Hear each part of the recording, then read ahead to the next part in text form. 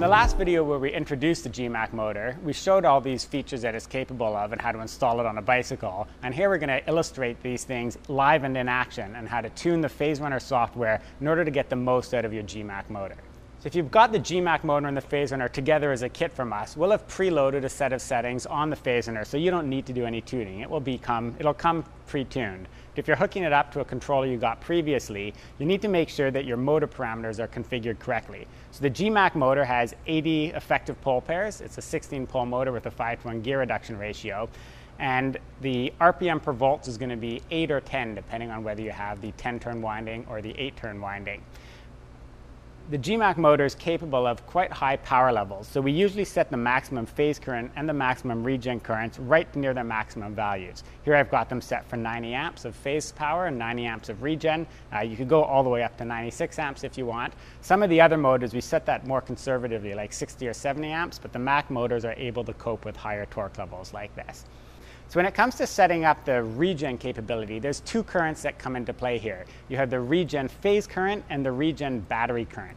Now these two things are a little bit different. The phase current is the actual amount of braking torque that's going to be on the motor, and it's the current flowing from the motor into the motor controller. But because it's flowing in at a lower voltage, when it steps that current back into the battery, you get a smaller current flowing into the battery pack. Now at high speeds, the phase current and the battery currents are very close to each other. So if you set a battery current limit of say 10 amps or 15 amps to protect the cells from being charged too fast, you're not going to get maximum braking torque when you're traveling fast. But as you slow down, the difference between the phase and the battery current increases, and then you'll experience right to that full 90 amps of braking force as your speed decreases to a stop. If you want high braking at a high speed, then you need a battery that's capable of absorbing large amounts of regen current. And really it takes about 20 to 25 amps if you want full braking at 40 to 50 km/h speeds. So now we're going to discuss this new feature of virtual electronic freewheeling. So if you're running the Phaserunner Suite version 1.1 or later, there'll be a dedicated section for virtual electronic freewheeling. And there's a checkbox to enable this. Now what this electronic freewheeling does is allow a baseline current to continuously flow through the motor even if you're not applying the throttle. That current will drop to zero once the motor stops or once you squeeze the brakes, and it will resume the moment that there's a bit of throttle applied again. That gives the capability of just overcoming the drag that's normally in the motor. So I'm just going to illustrate this effect, and we're going to spin up this MAC motor without any freewheeling enabled and watch the spin down time. So now we're going to run this up to speed and let it slow down. And so that came to a stop within several seconds as a result of the core drag of the MAC motor without its clutch. And if this was a freewheeling motor like an Easy Hub, it would spin quite a bit longer than that, but still come to a stop. So our goal with setting up this Freewheeling Current is to have it more or less offset the drag. And we can do that a little bit by trial and error. So I'm going to start off here with, say, 1 amps of freewheel current, save parameters. And now, if you watch what happens when we hit the throttle on the motor. So I'm running full throttle now. I let go. And notice how much longer it takes to slow down.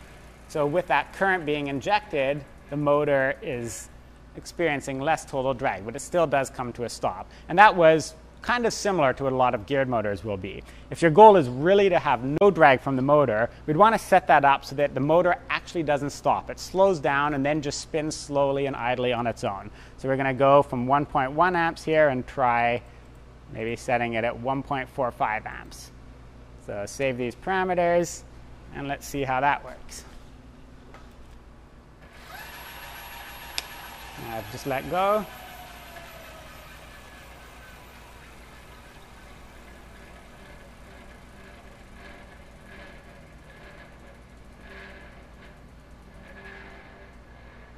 And it just comes to a stop, probably 4 to 5 times longer to coast down than it did without that current injection. So to me, this would seem like an appropriate value so that you're offsetting the drag of the motor. And there's nothing saying you have to set that to perfectly offset it. If you want to have a little bit of baseline booster power, you could go maybe up to 2.5 amps here. I'll even just go to 2 amps. And with 2 amps, what we'll probably see, the motor itself, I'll spin it up to speed, let go of the throttle,